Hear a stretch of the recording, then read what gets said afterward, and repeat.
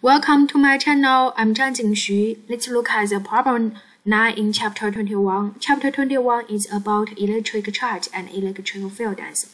We need to find the total charge of all electrons in a 15 kg bar of gold.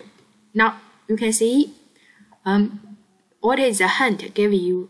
It tell you for this object, the gold, it has 79 electrons per atoms and atomic mass 197U.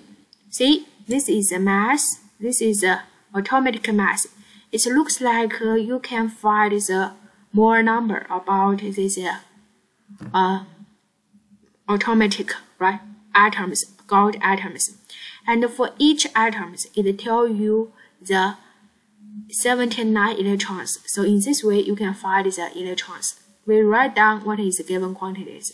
So the mass of the object is given, and the atomic mass is given 197U. So you can convert the unit to kilogram per moles. In this way, you can get a more number about this gold atoms, right? So use the total mass divided by the atomic mass, you get the more number of the gold atoms. So use this one divided by this one, you get the more number. Now you can see you get a more number. Can you find the number of these atoms? Yes, you use this more number times this constant. This constant we learned in previous chapters, right? This is just for 1 mole of object. It has this 6.022 times 10 power 23 atoms. So now we have the more number is 77. So in this way, you get the number of atoms.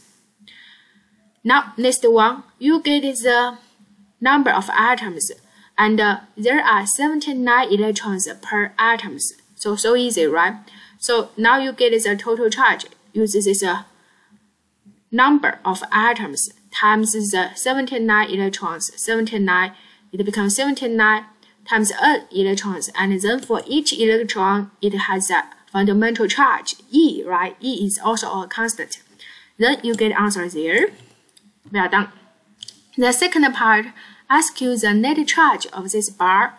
Of course, the net bar is 0 because there must be balanced about the positive charge and the negative charge for this object, gold, right? So there are equal numbers of protons and electrons.